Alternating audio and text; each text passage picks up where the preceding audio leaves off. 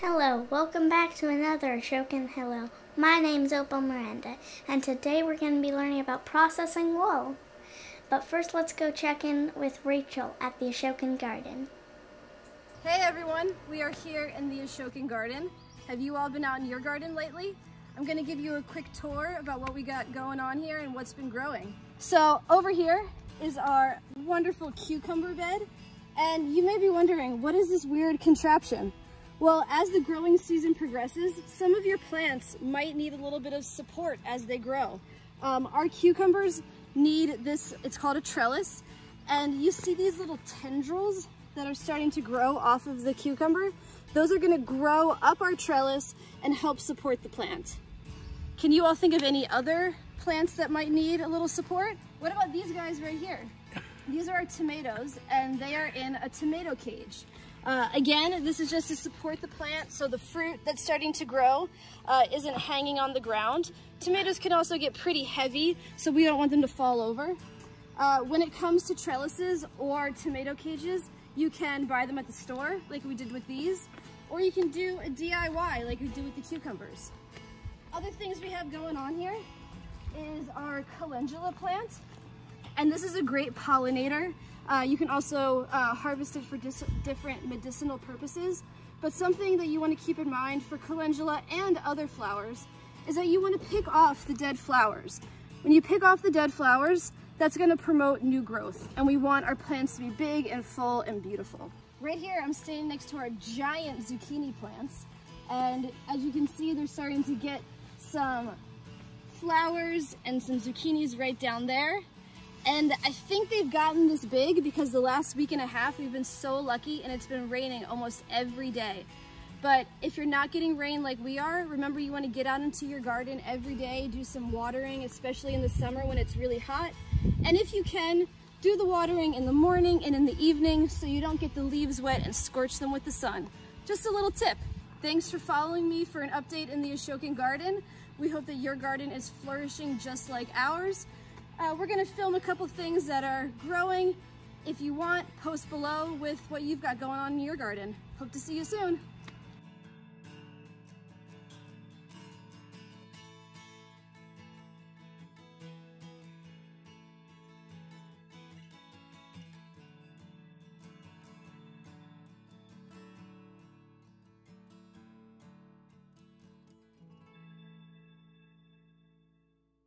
Thank you, Rachel. Hi, everybody. I'm Ruth Unger Miranda, and I'm here at the Ashokan Center, and I'm wondering, have you ever wondered where the wool in clothes comes from? It comes from sheep, right? But how exactly does that work? I mean, look at this cool hat. How is this a sheep, and now it's a hat? Luckily, I have a friend here who's going to tell us all about it. Her name is Jessie Driscoll. Hey, Jessie, thanks for coming. Hi, Ruthie. Thank you. Let's go meet the sheep. Oh yeah, good idea. All right, I'm gonna introduce you first to our caretaker, James Williams, and he'll introduce us both, and you guys, to a couple of really cool new friends. Awesome. Jessie, this is James, our caretaker. Hi, James. Hey, nice Jessie. to meet you. She's right nearby, and she processes wool. Wow, she nice. made this very hat. Wow. Yeah, and here's some awesome. yarn that I spun before knitting it. Yeah, Cool. that looks beautiful. You spun that. I did. Yeah. I love to process wool. First, I separate it into usable sections and wash it. Then process it. I'll look at the wool before I decide how to do that. And then spin it into yarn and then knit or crochet it into something neat. That's fantastic. Who's here?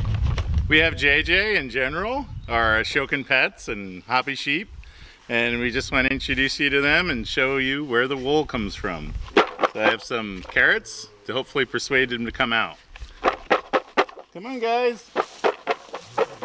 I hear something. Oh, this is General. He's our bigger of the two sheep.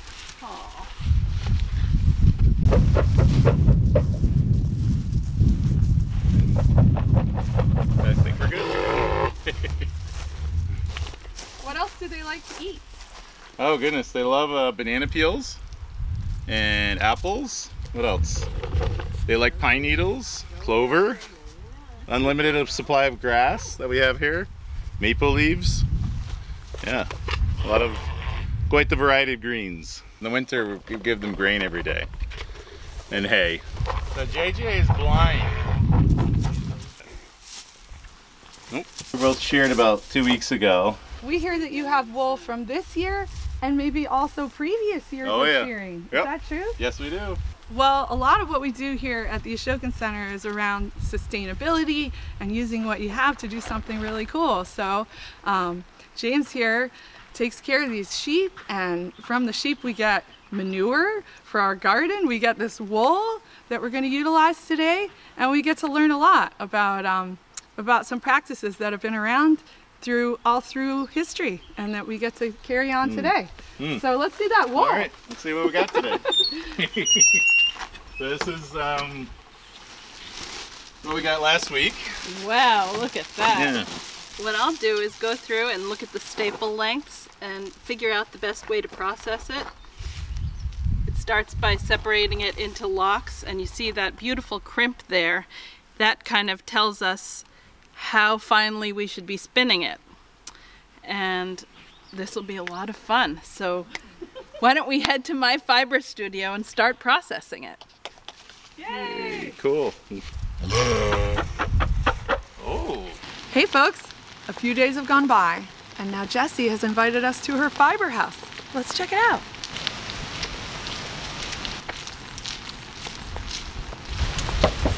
Hello. Hi, Jessie. This is a beautiful building. Thank you. So cool. I never knew it was here. Yes, well, it used to be a one-room schoolhouse, Okay. and now it's my fiber house. This is so cool. Look at all the beautiful stuff. Wow. And is this the wool from Ashokan? It is. That's so special. I took out some wool that I could use. There's a lot of it, but we're gonna show a small bit. This is what it looks like, just straight out of the bag. There are two different ways that I could process it. And the first is, I have a pot of hot water. Okay. That all I did was heat it and put in some soap. And I don't want to jostle it enough for it to cause bubbles. I just want it to dissolve. One way would be to take this whole clump and just stick it in there, let it soak, take it out, and then repeat the process with water without soap in it. Okay. And then just put it on a towel and it would look like that. Wow, it's like If we- clouds. It is, it is. In fact, there is a preparation called cloud, and I will talk about that. Cool. But first, this is one way. But a way that I prefer to work with fleece like this that has decent staple length is to find the dirty ends, the tips, and Is that the part that was on the outside or the part closer to the sheep? I take the part that was on the outside, and then the cut ends are here. This is where it was cut. I just find the dirty ends easiest to grab it by, and I just kind of piece them together like this. Yeah. A section like that would be the appropriate amount to work with. I heard you say staple length, and I don't know what that is. So can you tell our viewers, because maybe they don't know either. Staple length is just the length of the fiber after it's cut. I hold it by the cut end so that the tips are visible. Okay. And ideally, I'd be holding 1/3 and then 2/3 of it would come out. Okay. And then stick it in the water, and the water is very hot. It would be just, and if you can get Wow. the water, Get in you can there. actually see the lanolin coming out. I see it. And this is pretty hot, so I'm sort of burning my fingers a little bit. Right now I should have cooled it a little bit, but basically I do this a few times until it's clean, and I can shake that a little because I'm holding it together so it won't felt. Now I know that word lanolin. Yeah. But maybe not everybody knows that one. That is the natural grease that the sheep produces to protect its skin, and it goes along the length of the wool. It can be extracted and used in hand creams. It's a wonderful natural substance. It is used for breastfeeding women after they've had babies. I remember that. So basically, Wow, those dirty tips are very clean now. yep. You didn't really scrub or comb it, you've just sort of moved it around in the soapy. Yep, there are a hot couple water. of little pieces there that I can remove after it's dry. So I would squeeze this, and this is something I can only do with soap because I'm holding it together. If it were a mess of it, you can't really squeeze it because that would felt it. So then I hold a third there and let the other 2/3 go into the water. And you see, this is just from one lock. Already the water is pretty yellow with lanolin. So I would do this, and then I would, when I'm done doing some of those, I would pour out this and then repeat the process with water without soap in it. And then it would look basically like this, but without soap. And I would just put them on a towel to dry. Okay. In about a day. That's about how long it takes. To dry? Yep. We can move over to here. Cool. This is what it looks like when it nothing was done to this except what I just showed you. Can I touch one? Absolutely. It's really soft. Yeah. It's neat, and I can see, yeah, you kept it all going one direction. It's not all mushed That's together. right. And that's important for the spinning part, which I'll show you. I still see that little crimpiness in there.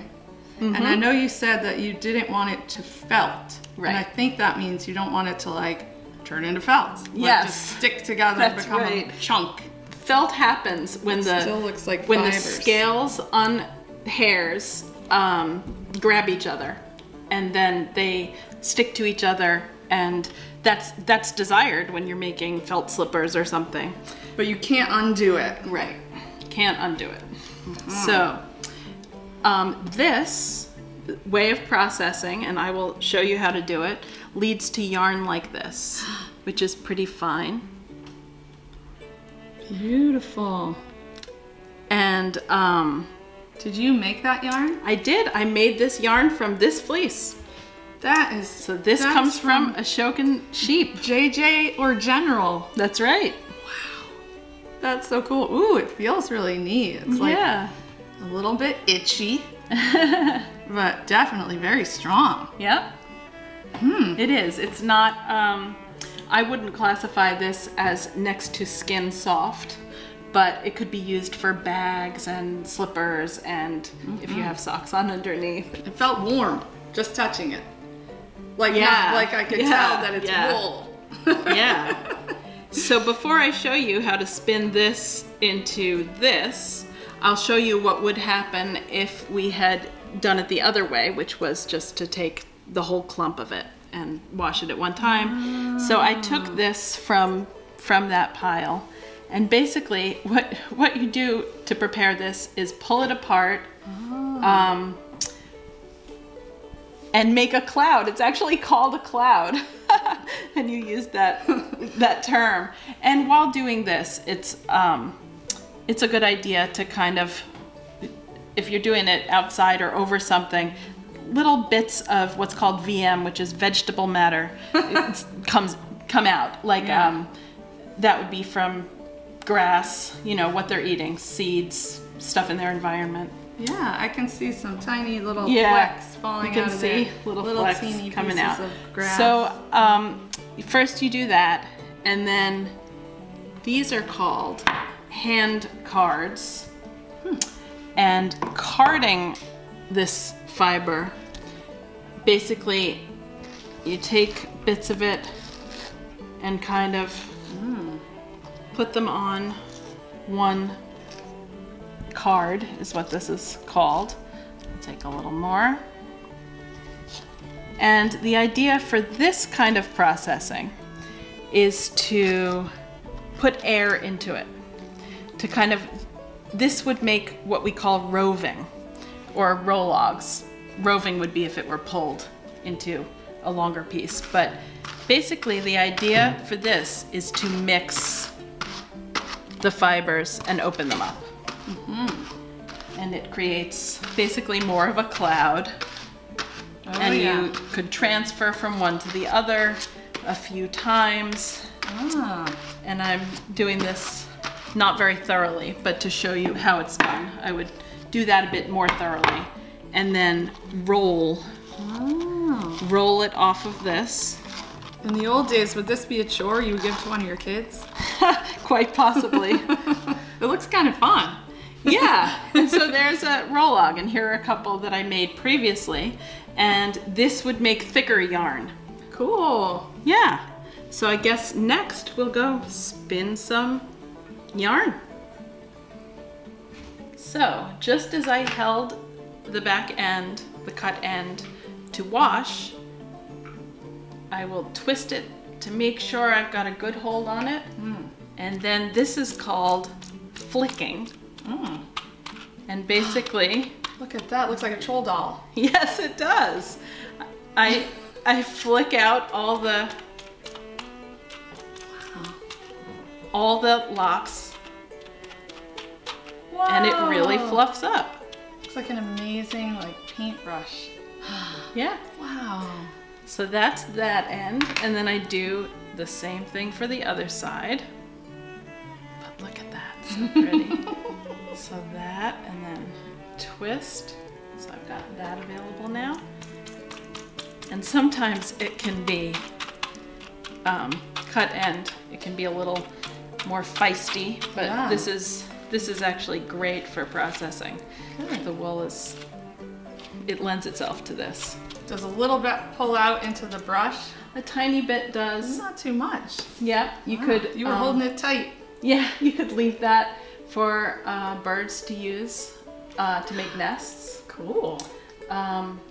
It usually has vegetable matter and stuff in it, so you wouldn't really want to use it for yarn, but it's really a tiny bit of waste. So I've got this beautiful prepared lock.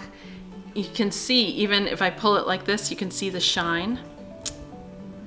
And you know that the yarn will be shiny. Huh, it is shiny. So, to spin this, I use a drop spindle. I could also do it on a wheel, but I'll show you the other kind on a wheel. You could also spin it on one of those wheels, but generally I do really fine yarns on those wheels. What turns fiber into yarn is twist. Twist is the glue that holds it together. And so I pull out a little bit to start it, just like that. Pull it out. I want to pull it out a little bit, but not enough to come out. And then add twist. And in the beginning, Oh my gosh. and look at that, all of a sudden, What? there it is, very quickly turning Each- into yarn that won't fall on the floor. And each piece pulls a little more with it just on its own. Yep, And you just keep spinning it. just keep spinning and pulling, Wow. spinning and pulling. This is such a cool skill. It is. I'm so It's impressed. great, isn't it? It's so And then awesome. when it gets to floor length, I would just roll it on, Wow. and I want just a little bit that's still there to hold the twist, Oh, wow. and then keep going. Wow.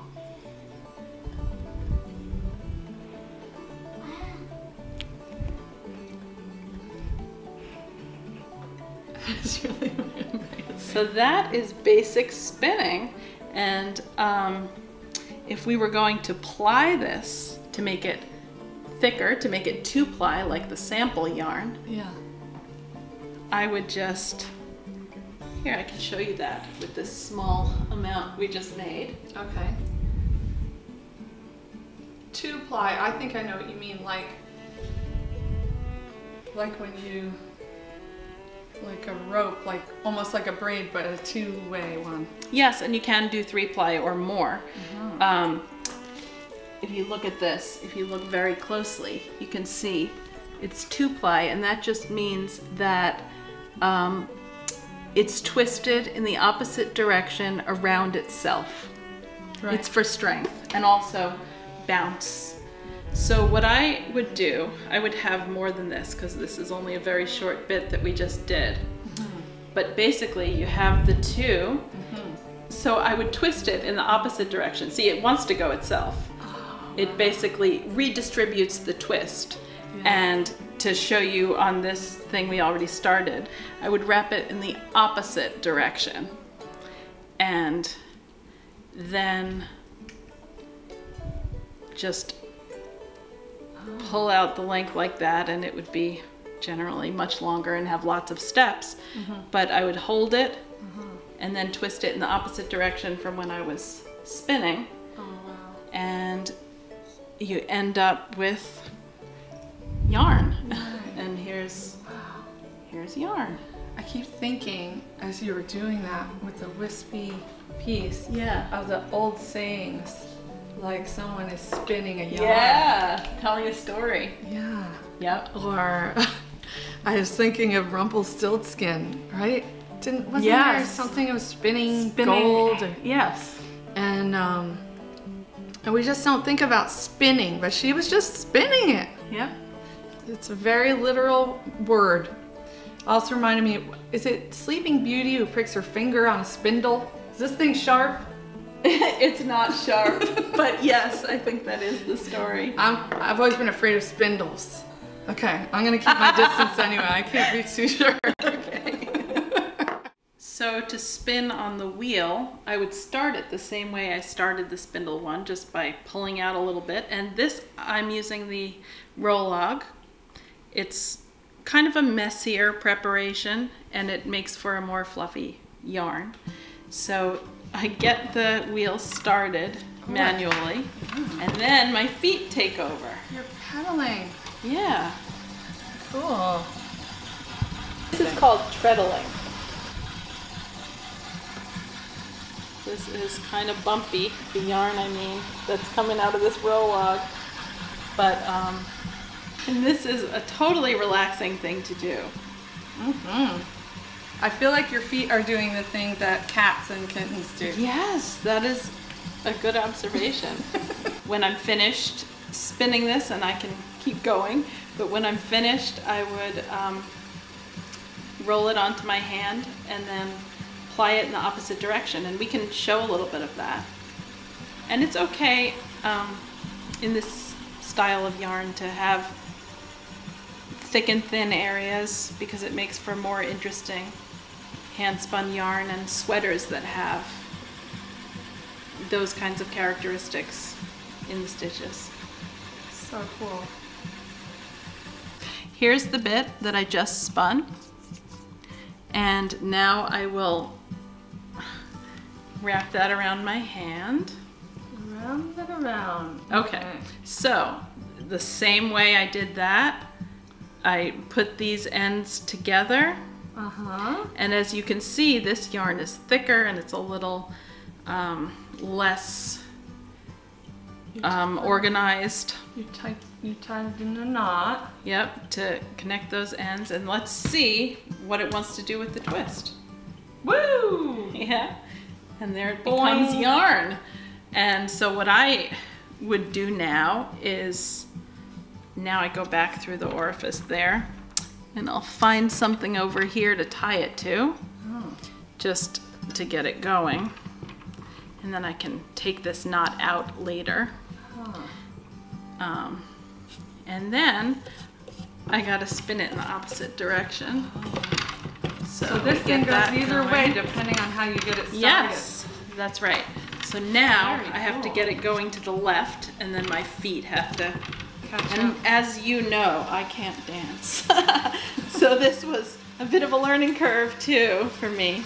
So this just... Right, left, right, left, right, left. You got it, you got it. It is kind of like a dance. Very repetitive dance. Yeah. Wow, look at it. And here we got to the end of this. Huh. And there it is. You can see the yarn right there. That's a 2-ply. It is, and that's thicker. Thicker yarn from that clouded, cloudy Here are type. 2 different types of yarn I made from the same fleece. Cool. Different preparations. Thanks for showing us this wheel. It's very cool. Can we look at all the parts of it for a second? Just because it's such a neat machine. Sure. Does it have a name like this kind of? You said it was a well, you're treadling, so it's a treadle powered. It is. This is called a country spinner. A country spinner. Cue the pedal steel. This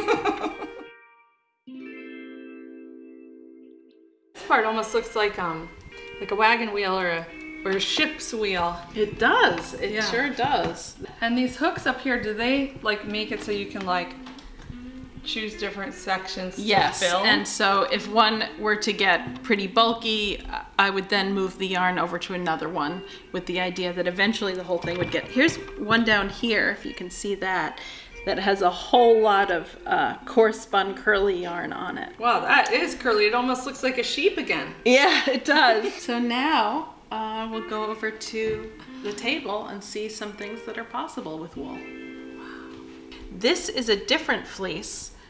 This is a Cormo fleece. This is a lock from that. You can see beautiful crimp on that. And this is a section where I just washed it in a clump. And then this is what remains of one of the locks that I had washed and brushed with a cat brush. This kind of yarn came from this. And then this fiber yielded this kind of yarn. And if you recall the hat that I had with me when we met the sheep, it was made from this fleece. It belongs to a friend of mine. And here's a sweater, which is an example of something that can be made from this. Of course, I could also make a human-sized sweater, but that would take a lot longer. That's so cute. I love my little mini sweaters, and I got some dolls so that I would have a way to use small amounts of yarn. This is a yarn that I spun, and then I knitted into that dress. I actually sell the pattern for how to make that dress so other people can do that. And here's a tiny little glove I made. Wow. And it's not even the smallest glove I've done. This one was too big, so I made one that was smaller. I feel like this is a fairy tale, and you've been challenged to, you know, knit crochet a glove smaller than a swan's ear. Yes. This is another type of wool. This is curly wool. And that yarn you saw on the wheel was made from this type of yarn. This is blue-faced Leicester, BFL fleece. And there's some curly yarn. This one looks like a sea creature. And the pink one and that blue one right there were dyed with Kool-Aid. No. It has its own mordant, its own acid in it that sets the color. Can I smell it? Yeah, I don't know if it's still there, but that used to be ice blue raspberry lemonade. I cannot smell the Kool-Aid, but that's probably a good thing. I wouldn't drink it, but it's great for that. And then that, the brown and gray and other shades, tan I guess, was all one fleece. It's one natural colored blue-faced Leicester fleece that has all those colors in the same like haircut. Calico sheet. Yes, yes. That's pretty cool. And this is a beautiful fiber preparation that combines baby camel and silk fiber. And I made this yarn necklace from fiber like that. That was a super coil. If you look really closely, you can see that I plied one directly around a core as opposed to the way I showed you earlier. This reminds me of how they make guitar strings. Yes, it is very much like that. And there are some bigger, that brown one with the pink on the end. Right Hey, this one won a prize. Yeah, at New York Sheep and Wool. Coolness. This yarn has, it was tail spun with long teaswater locks that I put the cut ends in every now and then, and it's this really wild yarn that could be worn as is. Wow. It looks like a party decoration. Yes, Teeswater is a fascinating sheep breed. They look mythical. They have these long, 11 to 13 inch gorgeous locks. They're white, they're not blue and green. In all of these cases, the animals aren't harmed. That's right. And if you do shear a sheep, it grows right back. That's right. Wow, that's really neat. It's a wonderful thing. It's like a renewable resource, I guess, as long as we continue to have healthy, thriving animals. That's right. Here are a couple of really fine yarns that I spun. This one is kiwiut, which is musk ox fiber. And then this one is cashmere from a goat. Is that another drop spindle? It is. This is a drop spindle made from fallen Hawaiian koa. What are these two? These are the only two we haven't heard about I yet. think they're both special. silk and merino, and I spun those, and then I did a different kind of plying with that. I did chain plying, which is also called Navajo plying. And it's done to maintain color repeats. And so it looks like 3-ply, but it's actually just done with one long length that I keep chaining. It's very cool. It looks extra twisted. Yeah. And I do see those like alternating color areas. And if you spin tightly... Almost looks like beads. Yeah, it does. Great. And if you spin tightly and ply tightly, it can be used for things that need strength, like socks, luxury socks you could make out of that. This is this crazy chain-plied silk that I spun around a core of wool, so it didn't have to have strength. It just is so soft. This is very soft. Wow, thank you, Jessie. I really appreciate getting to see so many different kinds of yarn made from so many different things in multiple styles. We learned 2 different ways of washing the wool and learned at least about 2 different ways of spinning it. This has been more than I even ever expected. It's incredible. And we got to see it go all the way from sheep to yarn. Yeah, and finished sweater. This has been incredible. Thank you. Thanks again, Jessie. We really appreciated getting to see all the cool wool. You're very welcome. Thanks for asking me to do it. It's been really fun. Yeah, this is so fun. I feel like spinning could be a fun pastime. If I wanted to learn more about that, I could find this place on Facebook, right? That's right. It's called Stash Enhancement Fiber House, and Great. I put a bunch of stuff up on Facebook. Great. And this place is right in the heart of Woodstock, and I've lived in this area almost my entire life, and I never knew it was here. So it's really wonderful to see this beautiful space being used as a community art space, and eventually, once the groups can gather, a gathering space once again for people who are enthusiastic about wool and yarn. Maybe some of you out there are itching to learn more about wool. Click the links on this page or just write to us. We love to hear from you guys. So thanks for joining us for another episode of Ashokan Hello.